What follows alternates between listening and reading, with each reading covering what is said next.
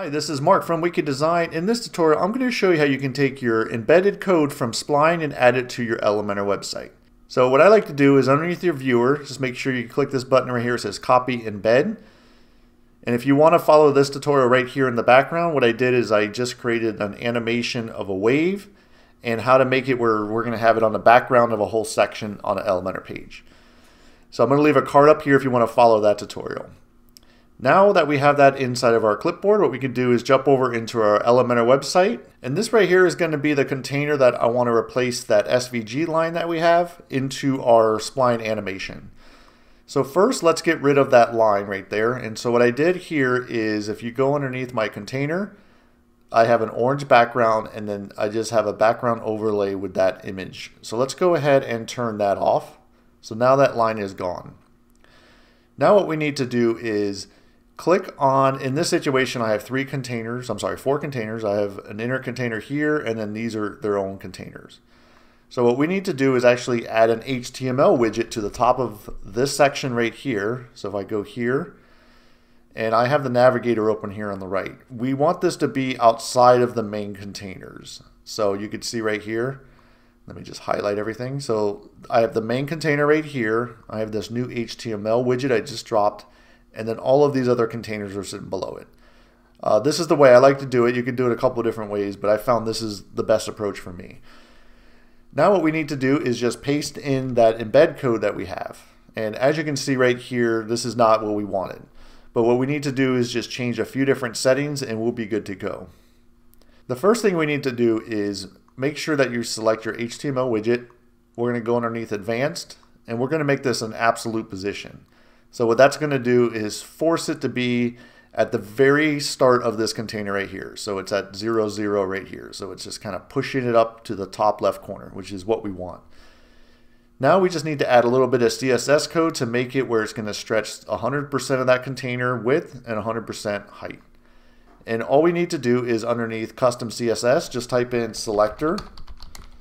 And then we need to do the brackets. And what we're going to do is literally just type in width, 100%. And as you can see, it's going 100% of the container. So that's perfect.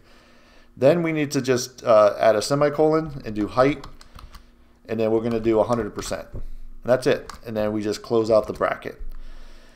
Now what we need to do is actually push it behind, or what we could do is make all of these containers a higher Z index. So let's go ahead and show you how to do that. And what we're going to do is select the HTML widget right here.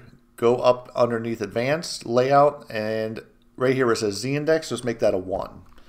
Now what I'm going to do is select each one of these containers and make the Z index of these a 2. So you can see that when I do that, it automatically is going to add that above it. So let's go ahead and just do that for the rest of them. So 2, this one Advanced, 2, one more container, and change that to 2.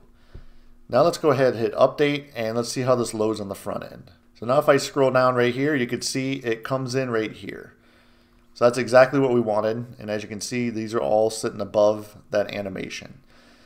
So you might have noticed, let me go ahead and hit refresh. And I'm going to scroll right here. And you might notice it's going to kind of be like a lag. Let me show you what I mean. So right here, it kind of like jumped the browser. So what's happening is Spline is automatically adding a lazy load function to their scripts. So what it's doing is it's waiting until this gets into the viewport and then it will load that script. So that actually takes like a half a second to do. And so what we could do is disable their lazy loading. And so when the user loads up the page, that animation is already going to be kind of going. So that works out good in a situation like this because we don't really care if the animation is already halfway through. But if we had a situation where the animation needs to start when the user gets to that viewport, that's when we're going to want to have lazy load on. So depending on your use case, you might want to have lazy load on, but I'm going to show you how easy it is to disable that.